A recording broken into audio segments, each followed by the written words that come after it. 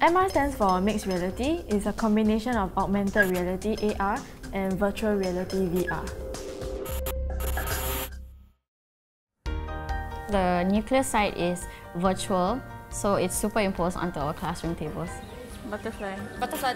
Drag through station to the highlighted area. Air dragnet to the butterfly. Based on the biology curriculum, there were some abstract concepts that we felt that the students find hard to contextualize. Therefore, we tap on the mixed reality to contextualize these abstract concepts for them. So the interactiveness of this technology also allows the students to encourage them to be inquisitive learners, so they get to explore a virtual nuclear site. We had to delegate tasks between our team members and also choose sites so that we can collect the samples and essentially analyze them to reproduce a report together. But things like nuclear meltdown is not something that a student can just walk into and experience because it's too dangerous and hazardous for them to visit. So by having an MR, you actually bring that experience to a classroom in a safe environment for the students to experience.